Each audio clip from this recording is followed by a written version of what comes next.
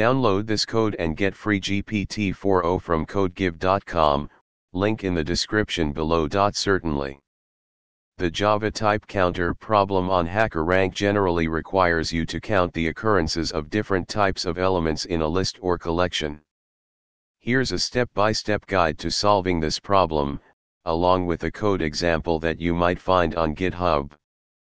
## problem statement.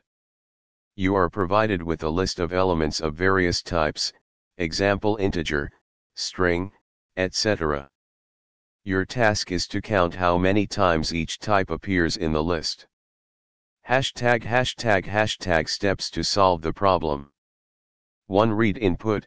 You will typically read the input from the console, which consists of multiple lines where each line represents an element. 2. Use a map. Utilize a map to store the counts of each type. The key will be the type of the element. You can use string representation of the type, and the value will be the count of occurrences. 3. Determine the type. For each element, determine its type and update the count in the map. 4. Output the results. Finally, print the counts of each type. ### code example. Here's a sample implementation in Java that adheres to the above steps. ### explanation of the code. 1. Imports.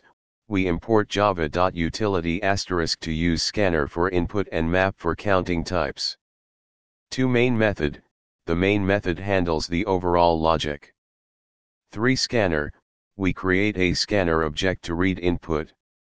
The first line contains the number of elements, followed by the elements themselves. 4. Map usage.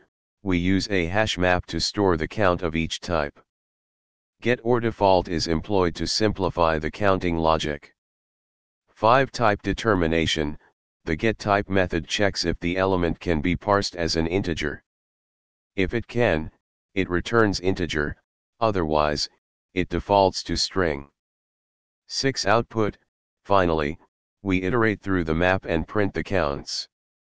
### GitHub repository example. When looking for solutions or variations of this problem on GitHub, you might find repositories titled something like hackerrank solutions or Java algorithms. You can search for the specific problem by name or keywords. For instance, a typical repository might include a folder structure like this. In the README file, you might find explanations, problem statements, and links to the actual hackerrank challenge. ### conclusion. This tutorial provides a basic understanding of how to tackle the Java type counter problem on hackerrank. The code example demonstrates the essential logic needed to implement a solution. You can enhance the solution further by adding more types or improving the type checking logic as required by your specific problem constraints.